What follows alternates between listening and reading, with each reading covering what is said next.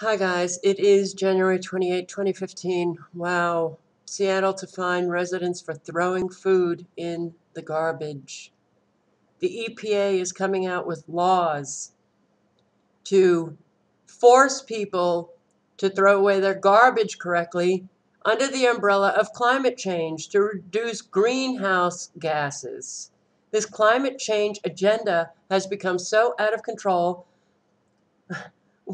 If people don't fight this back, we are going to be living in a society where every step you take will be surveilled and regulated. You will not have a choice at all in your lives. It is getting scary. In an attempt to shame residents of their city, a new Seattle law will levy a fine on homes that do not properly sort food out of their garbage. I can't believe what I'm reading. Emblazoned with a red citation tag. That's right, the Scarlett letter on your garbage, on your garbage bins.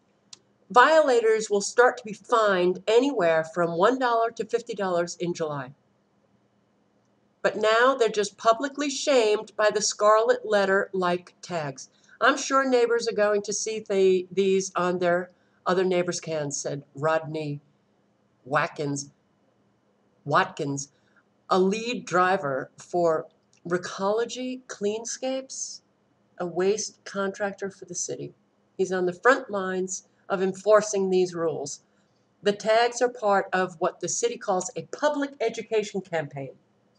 We already have a nanny state. We already have people in communities, these neighborhood watch groups going around and actually calling the authorities if their neighbor's grass is too long, or if they have a dog off a leash, or it's insane what is happening to our society. And I so wish Americans could see what is happening so that they could begin to pull this back. Listen to this. This is in an NPR, that liberal progressive radio station that gets all of its funding from its listeners, that they don't understand that they get millions and millions and millions of dollars from the government, from George Soros. Okay. But in an interview with NPR, Watkins details how he goes about enforcing the draconian statute. You can see all the oranges and coffee grounds, he says, raising one lid. All that makes great compost. You can put that in your compost bin and buy it back next year in a bag and put it in your garden.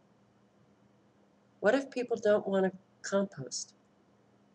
What if some people don't want to have gardens? This is forcing everybody to obey with the climate change, the lunacy of the climate change rules and regulations, that it's only going to be increasing. It is only going to be increasing. The ultimate goal of the law is to boost composting while reducing greenhouse gases. Reducing greenhouse gases.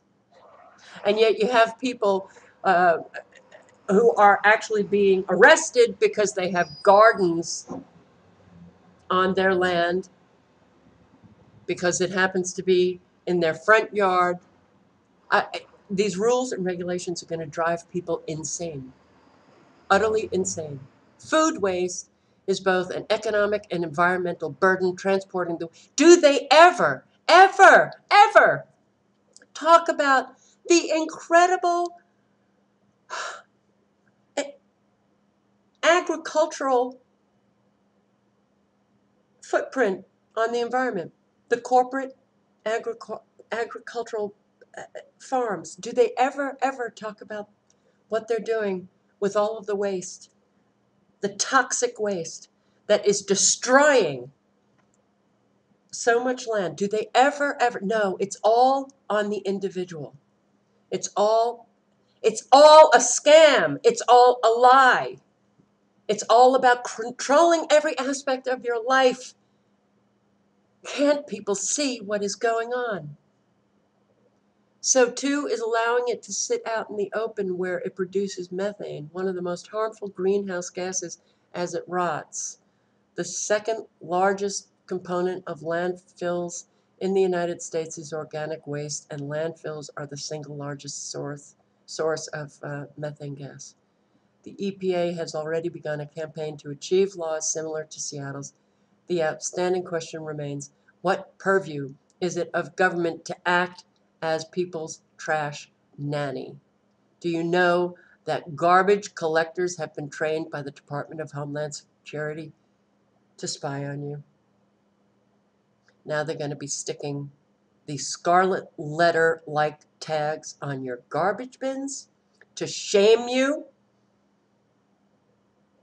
even if you don't want to compost. Now you're going to be forced to? Are you kidding me?